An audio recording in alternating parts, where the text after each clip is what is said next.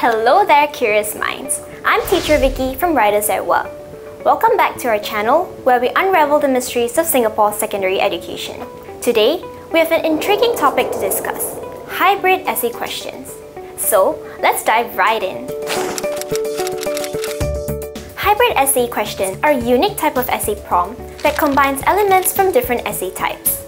Let's take a look at some hybrid essay questions from Singapore's past year's O-Level English exams.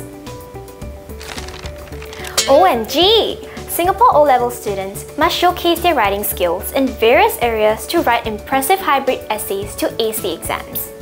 Hybrid essay questions often require you to analyze, evaluate, and synthesize information from multiple sources. They may include elements of narrative, descriptive, expository, persuasive, or argumentative writing. In short, hybrid essay questions encourage you to think critically, demonstrate your knowledge, and effectively communicate your ideas. To tackle hybrid essay questions effectively, it is crucial to carefully read and understand all the keywords in the question. Break it down into its different components and identify all the essay genres required in the hybrid question.